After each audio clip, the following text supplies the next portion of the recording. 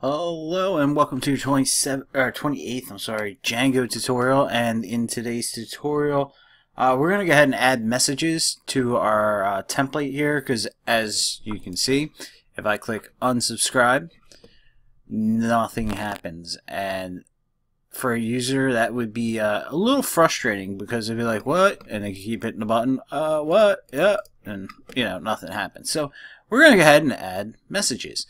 Django has a pretty cool message framework that allows us to add messages. So we are going to use that. Let's go ahead and get rid of forms. So we can keep sign up and unsubscribe because we'll need that. And go ahead and open your views.py file. In here, we're going to go up to the import. We're going to go up and import. And we're going to import right above Django shortcuts, because I like to keep things in alphabetical order so I can find it. And we're going to import from Django contrib import messages. Now, before we go a little bit further, I remember I was going to tell you, in your settings, these messages are included. So if you look at middleware, where are you? Right here, message middleware, and up in your apps messages. So the messages frameworks are included into your Django project by default, unless you removed it. All right, back to views. All right, so what we want to do is we want to go ahead and display a message where our print statements are, and also after our save or delete, depending on which view we're looking at. So let's go ahead and just take out this print statement here, and let's go ahead and add a message. So what we do is we call messages, so messages, and then we're say period, and this one is for adding. So this would be like kind of like a fail message or a warning, if you will. So we can do warning.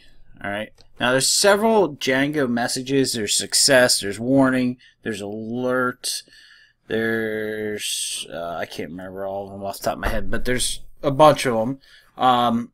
And normally what these have to do with is the back end with in the admin section. You could hack your way into having them display on the front end, but we're not going to do that today. We'll show you the proper way to do it. So this takes at least two arguments, this warning function here, and the first one's always going to be request. So we're going to pass request, all right? And it wants to be able to tell what kind of request you're sending. For sending anything other than, well, we'll hold off on that. I got to think about that for a second. Anyhow, let's finish doing what we're doing. So the second argument would be the string you want to pass in your message. So in this case, we'll say your email already exists in our database, just like that. All right, and then we're going to pass one more argument, and this one's optional. This has to do with our classes and styling of our message on the front end. So we're going to use the Bootstrap alert messages. So we're just going to pass our classes in. So you can look them up if you want, or I can just tell you what they are. They're alert space alert. Which one are we doing? Warning. And then we're also going to do alert dismissal. So the user can dismissible, so the user can remove the message. All right, and for this to be easier to read for you guys, we can just do this and bring them all down so it's a little bit easier to read. So like I said, request is required, this message is required, and then this is just for styling. It takes a couple more arguments, but I don't remember what they are off the top of my head either. Alright, so now after we pass the warning message, let's go ahead and add a message below our save. So if the email exists, we're going to display this message. Your email already exists in the database. We're not doing anything at that point. We're just displaying a message. Now, after we save the email to the database, we want to kind of display a message to the user saying, hey, we got your email, thank you, or something like that. All right, so let's do messages and dot success, and then, like I said, we need to pass request, and then we're going to need to add some kind of string. So let's just say your email has been submitted to the database. There we go. And then our comma, and hit return, and we'll come down one more time, and this time we're going to add alert success, and alert dismissible. There we go. Alright, so there are two messages we're going to display on the newsletter sign up side, and let's go down and add two to our unsubscribe side. So this one's going to be let me figure out.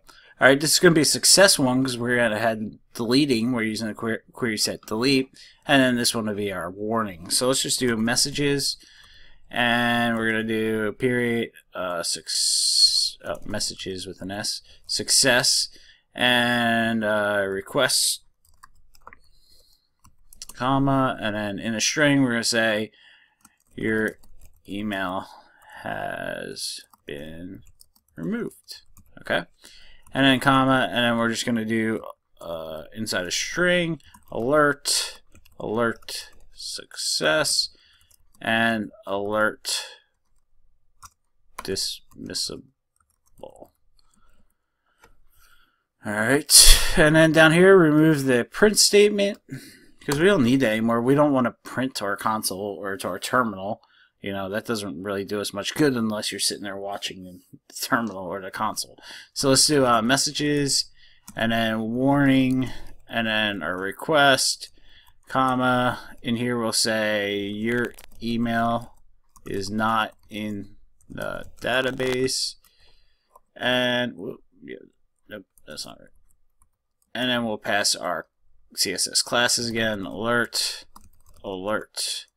warning, and alert dismissible.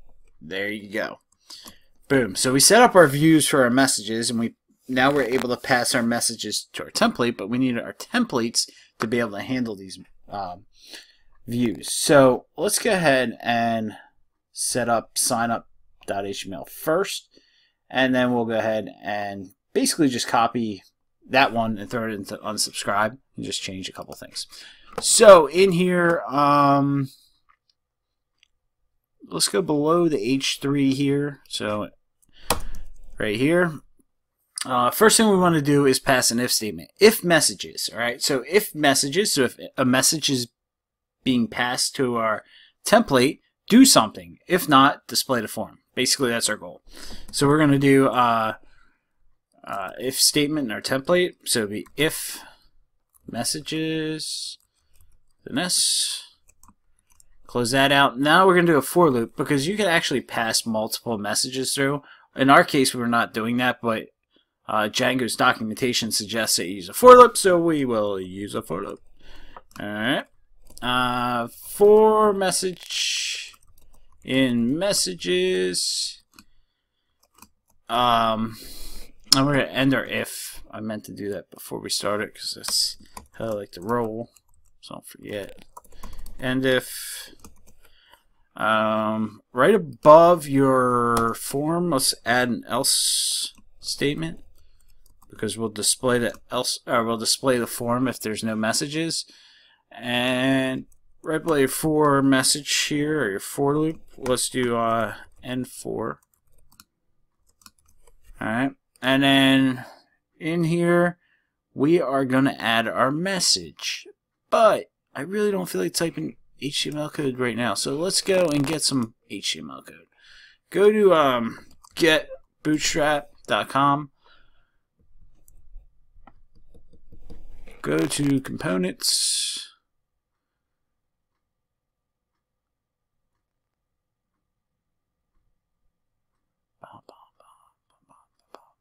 Go to alerts. Whoops. I done messed that one up. There we go. Alright, got alerts. I'm just going to copy this message right here. Copy that. Go back to our page, and I'm going to paste that in right there. And I'm going to tab it over so it looks a little bit nicer and cleaner. Boom, there we go. Alright, so what I want to do here is, in front of this div right here, we're going to put another if statement. So if message, since we're in our for loop, our temporary variable, if you will, tags, we're going to do something. So if we have tags, which tags refer to our CSS tags, our CSS class tags, I should say, then add them in. Since we set the CSS classes on all of ours, this if statement is not really necessary, but it's good practice, so we're going to keep it. All right. So in here, let's go ahead and put our variable. So messages, or message.tags, no s on the end of messages, and then right after that was end or if with end if. It's a tongue twister. All right. Boom, just like that. So now we can style our alert messages. And one last thing we're going to do is come down here and take out this line here. Oh, whoops. Come up here, tab in, and just put message. Alright. Now that all should work, hopefully, if I did it right. So let's go find out. Let me see if my server is running. It is. Oh, let's open up Jumbotron. Oh, I said Jumbotron because that's the name of our template. Sign up. There we go. And we're just going to sign up for something. So I'm going to say support@mastercode.online. Your email has been submitted to our database. Sweet. One thing I noticed that didn't work is our styling. What did I do?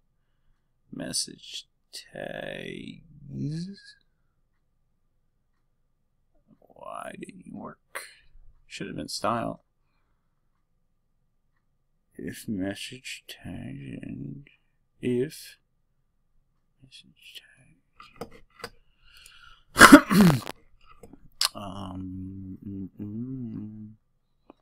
Where we were here, success. Did I spell success wrong? Sorry. I did. It's 2 C's.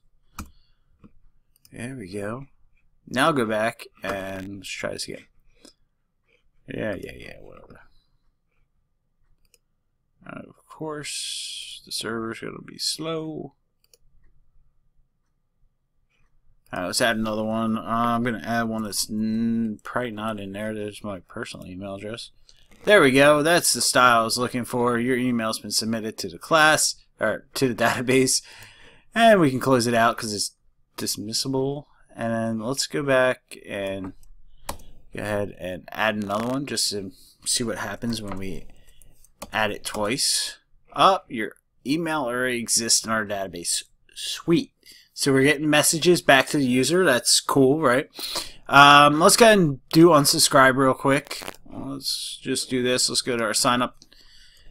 Command A, Command C, unsubscribe, Command A, Command... Ooh, I hit the wrong button. Command C, Command V here after you highlight it, all unsubscribe. Paste it in. Pasty, and then come down and change this to unsubscribe. Unsubscribe, and then up here, change this to unsubscribe from. Yeah, it looks good. Now, let's go back into our browser and unsubscribe. There we go. Now let's try to unsubscribe. Unsubscribe. Boom. See ya. Alright, let's try it one more time. On an email address that's not in there.